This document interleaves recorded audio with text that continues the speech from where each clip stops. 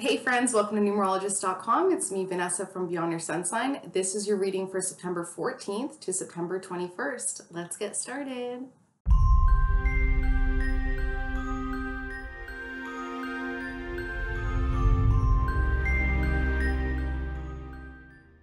Okay, so as always, you want to let it all go. Heavy month, heavy month.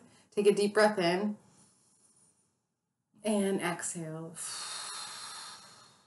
Now, what number do you see? 1, 2, or 3? What number? Comment below the number that you see in your mind's eye. Okay, so this week we have all 4 cards. They came out at once and they were all face down. So your subconscious is going through some major healing, major transformations, really trying to figure out what it wants to latch onto and make its new foundation. They're all face down. There's one card that is going to be the overarching energy of all 3 cards this week, okay? And that is the Knight of Pentacles. So the Knight of Pentacles, for my readings, I typically say it's a person, but I think for this week, it's an energy, and that is a young mindset when it comes to security, the basic foundation, right? If you know any Pentacles people, meaning a Capricorn, Taurus, Virgo, really emulate them this week. Really take a look at them and be like, okay, like they're so organized, they're so logical, they don't just blow off the handle emotionally depending on their moon sign.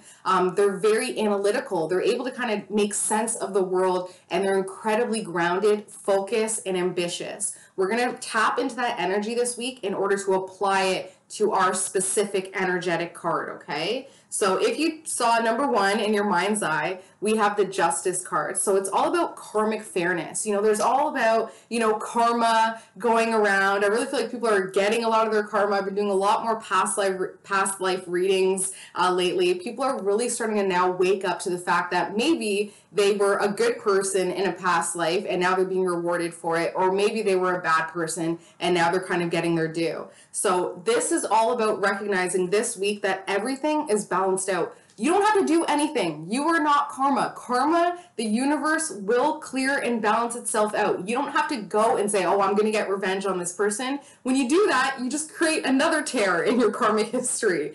Let the universe play itself out. If you find that you are being punished in some way, flow with it. Maybe you are. Maybe it is you're paying back your debt plus interest from a past life. And of course, if you want help with this, I am so in love with the past life readings, so I'd be happy to pull a past life card for you just to clear what you're now karmically attached to this week, okay? And keep in mind, these were all face down, right? So maybe your karma is based on a relationship with a young earth sign that your subconscious is still protecting you from, because egotistically you want to continue on this toxic relationship with this person. But once we do the past life reading, bring it to the conscious level, you realize, okay, let's clear this so that we don't create another karmic relationship in another lifetime. If you chose card number 2, we have the 4 of Cups. So what that's saying, the 4 of Cups is pretty much being pretty bored at home, recognizing that there is something missing, but stubbornly deciding to just focus on the 3 things in front of you that you're emotionally connected to. But this 4th thing is trying to come in and you are emotionally connected to it, but you're just not allowing yourself to let it in and to say, okay, maybe that is missing in my life. You can only go so far living this lie of everything's perfect on the surface and everything's perfect on the gram and on Facebook. But at the end of the day, if you can't even look at yourself in the mirror because it brings tears to your eyes, recognizing that there's something truly and fundamentally missing, you have to do the work, okay? Do it for your lineage. Don't even do it for yourself. Do it selflessly to say, I'm not going to allow this to continue on in my ancestry of pain and lack when it comes to what is going to truly make me happy, okay? Just go for it. You deserve it. One life, right? One life, YOLO. Do people still say that, YOLO? One life, but you don't want to create that karma for a next life. Just be happy now, okay?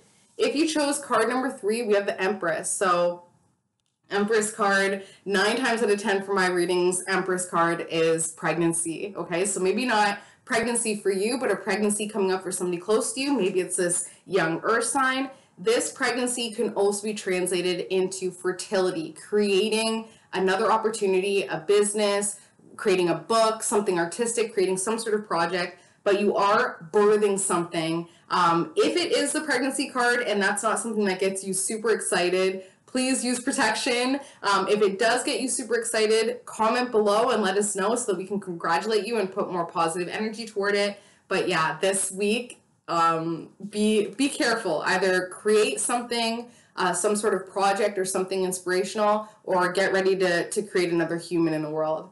Love you guys so much, and as always, if you want a personalized reading, you can reach me at beyondyoursunsign or beyondyoursunsign@gmail.com, and I will see you next week. Bye, guys. Hey, guys, thank you so much again for watching this week's tarot video. As always, please subscribe and turn on your notifications so you never miss a video.